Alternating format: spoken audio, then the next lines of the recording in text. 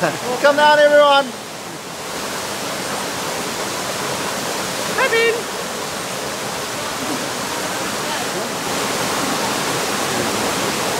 Rangy.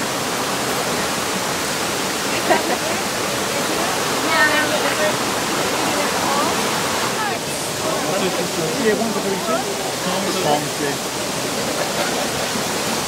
Just hand these out, please. Just one for 22. You only got our plate.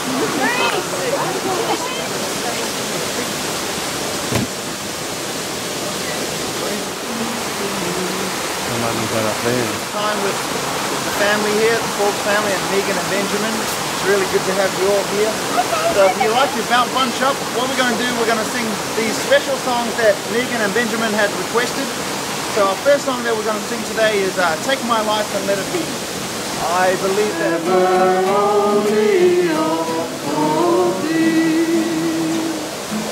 Amen. Our next song is going to be the song that Megan had requested, and it's How Great Is Our God.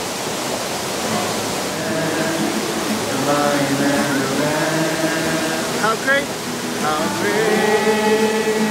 is our God. Sing with me, how great is our God. And all will see how great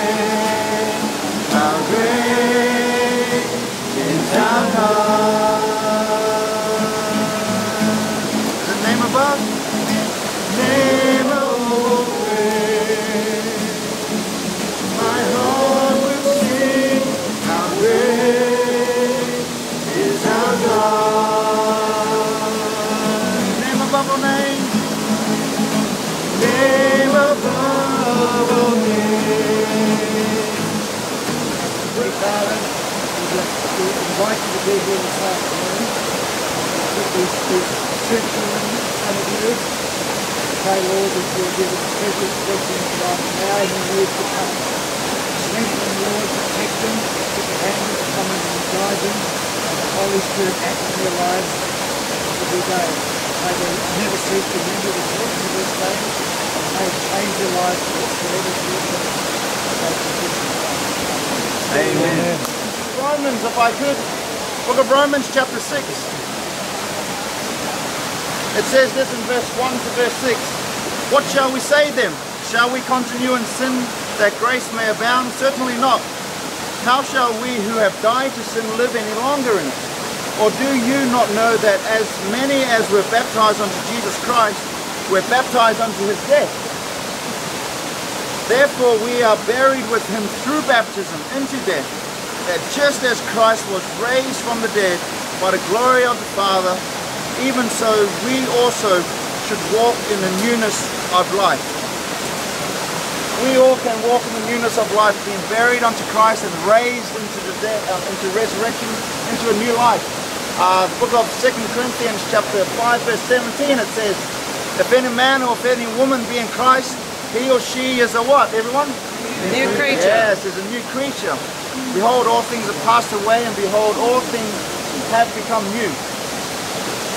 Those of you that have bought new cars in the past, I don't know, 5 years, or those of you who have bought cars in your life, when you go into the car yard and the car yard says $20,000 on that car, in 1 year's time, what happens to the value of that car? Yes, there's a thing called depreciation. How annoying that thing is. When the value of something depreciates. You know, Megan and Benjamin, when you go into the waters of baptism today, your life does not depreciate. The value that you have in Christ does not go down, but it appreciates. That's what I heard, something about houses and real estate. It goes up, the value. So the value that you have and the value that Jesus has on your life, it's going to appreciate and go up. So it does not depreciate. It stays afloat.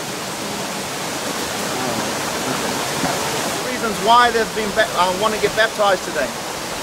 Come, we're going to get wet anyway.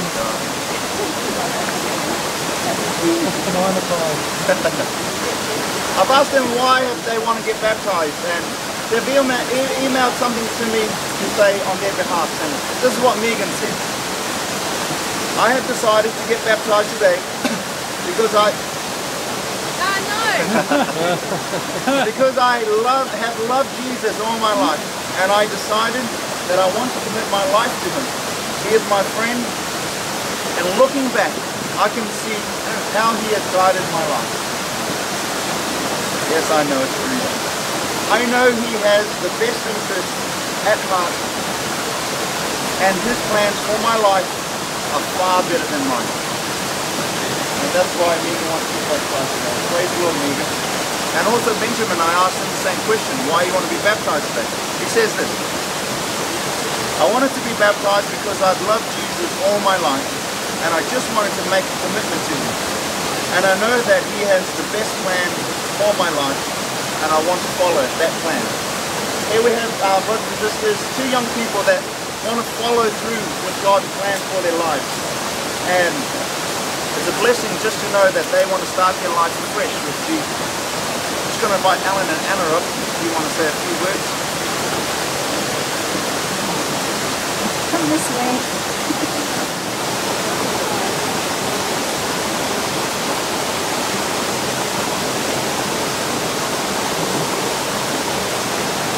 So proud of these two, and I'm blessed with the relationship I have with them. I was reading the Bible a little while ago, and I came across this verse in 1 Peter 3, verse 4, and I wrote down next to it, next. It says, rather let it be the hidden person of the heart, an incorruptible gift of a gentle and quiet spirit, which is very precious in the sight of God.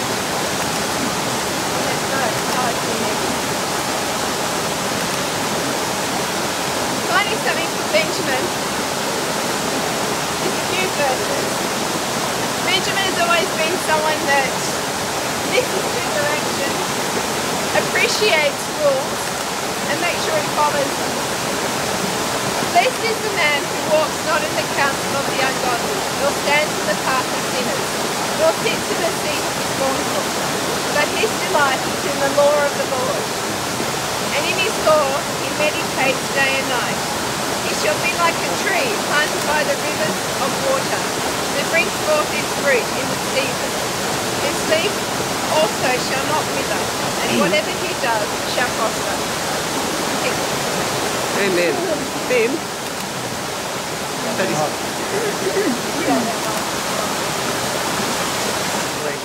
Well, welcome, family and friends, to this special occasion. Thank you for sharing this time with us. Benjamin and Megan have asked me to keep it short, but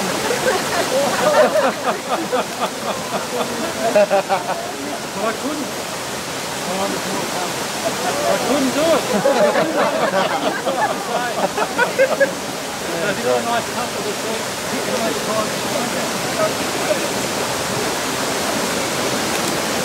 When Megan and Benjamin were babies, we had them dedicated to the Lord. And we hoped and prayed that they would follow him. And what a blessing and a joy it is today to see them give their lives, give their hearts to him, stand here for baptism. We have watched with keen interest the spiritual growth and the maturity that it is today. And as they become more and more involved with home worship, Sabbath school and church, you can just see how that maturity is growing. And we're talking here for baptism by their own decision. No one's forced them, no one's coerced them. It's been their own decision, this public affirmation of their love of God. They have chosen that good path which shall not be taken away from them. A few weeks ago I taught a passage in our lesson plan last quarter which I thought was very applicable to today's occasion. And found in Desire of Ages, page 70. 71, I'll try to read that now from the Short Passion. Every child may gain knowledge of Jesus Christ. As we try to become acquainted with our Heavenly Father through His Word, angels will draw near. Our minds will be strengthened. Our characters will be elevated and refined. We shall become more like our Saviour. And as we behold the beautiful and grand in nature, our affections go out after God. While the spirit is awed, slows and invigorated by coming in contact with the infinite through His work. Communion with God through prayer develops the mental and moral capacity, and the spiritual power is strengthened as we cultivate thoughts upon the spiritual things.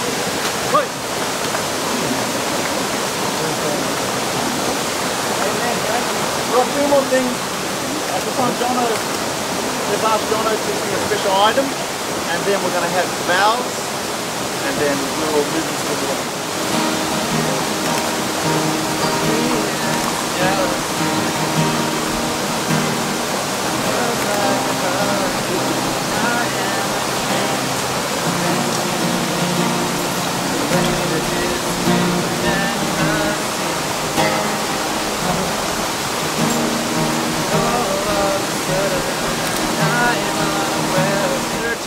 There are 13 vows, but they're condensed to 3, and we'll just ask Kevin if he can read out the 3 vows. Okay. And if you can, just say, I do, yes, yes, whatever you like. Okay, number 1. Do you accept Jesus Christ as your personal Saviour and Lord? And do you desire to live your life in a saving relationship with Him? Number 2. Do you accept the teachings of the Bible as its mental beliefs of the Seventh-day Adventist Church, and do you pledge by God's grace to live your life in harmony with these teachings? Good. Number 3. Do you desire to be baptized as a public expression of your belief in Jesus Christ, to be accepted into the fellowship of the Seventh-day Adventist Church? It's been a privilege to know Benjamin, and it's been a privilege to know you through Pathfinders, through the church, through Sabbath school, and Bible study. And today he's making a commitment to follow Jesus and His will. He's making a commitment to follow Him all the way to the waters of baptism. And as he raises into a new life, he wants to follow Him in that way. So Benjamin, it's my privilege to now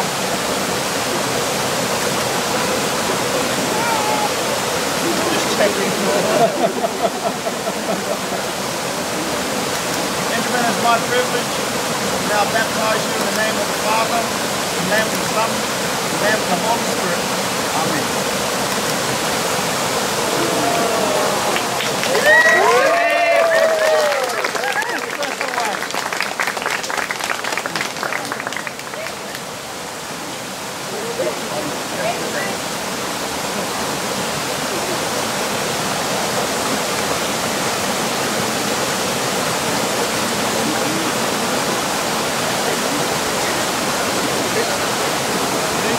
Really nice to get to know you as well through Bible studies and through the church life, and your desire to commit your life to the Lord through the waters of baptism. There's no magic in the water. It's not going to change your life. I don't know, your life has been changed from inside out. And today is a public expression of what's happening on the inside and showing on the outside. And so everybody, it's my privilege to baptize you now, Megan, in the name of the Father, in the name of the Son, in the name of the Holy Spirit. Amen.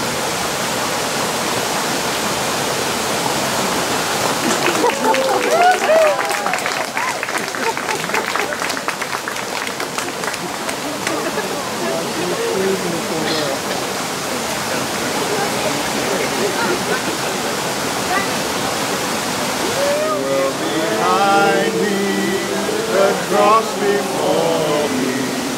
The world behind me, the cross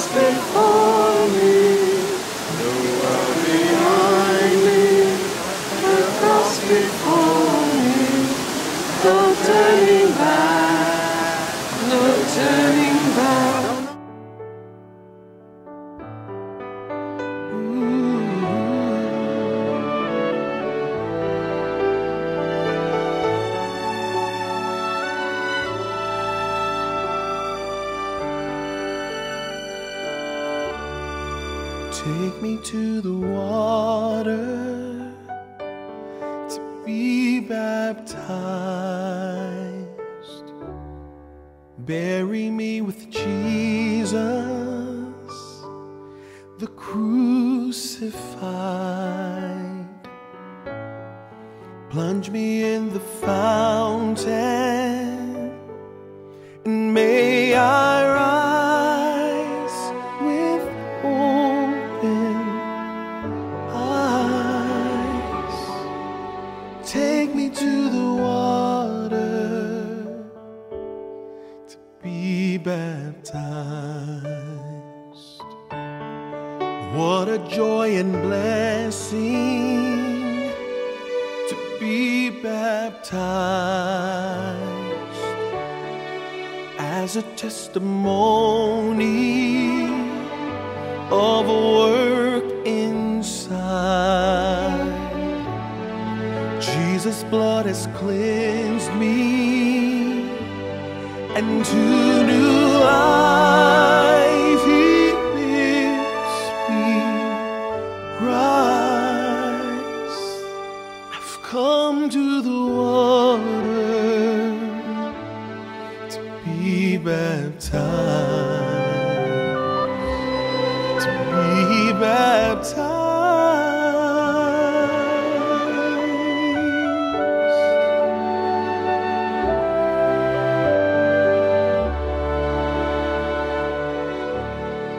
Take me to the water, to be baptized. Bury me with Jesus, the crucified. Plunge me in the fountain, and may I rise with open eyes. Take me to the water to be baptized. I've come